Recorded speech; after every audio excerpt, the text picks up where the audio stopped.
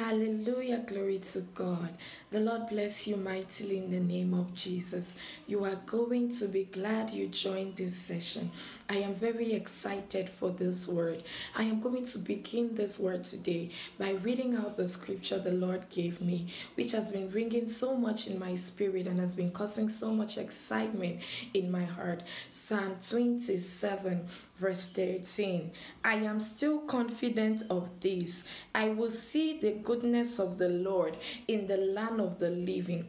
I am still confident of this. I will see the goodness of the Lord in the land of the living. The Lord says I should declare over your life, you are going to see the goodness of God this week. It doesn't matter what you're going through. It doesn't matter what you've been through. It doesn't matter how long you've been praying for that situation. It doesn't matter how long you've been praying and waiting for answers.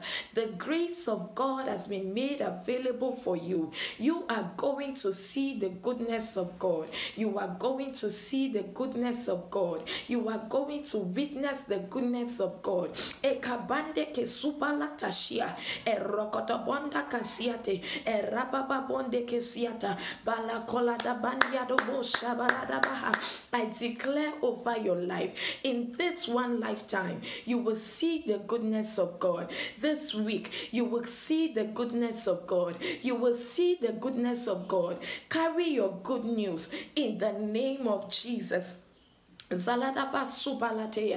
says, I will be confident, or I am confident that I will see the goodness of God in the land of the living. Declare that over your life. I am confident that I will see the goodness of God in this land of the living, in this job site, in this marriage, in this family, in this business, in this career path. I will see the goodness of the Lord. You are going to experience the goodness of God in the mighty name of Jesus. Amen. Oh, I am so excited about what I see in the atmosphere. About what I see in the atmosphere. Good news, good news, good news. Carry your own testimony in the mighty name of Jesus.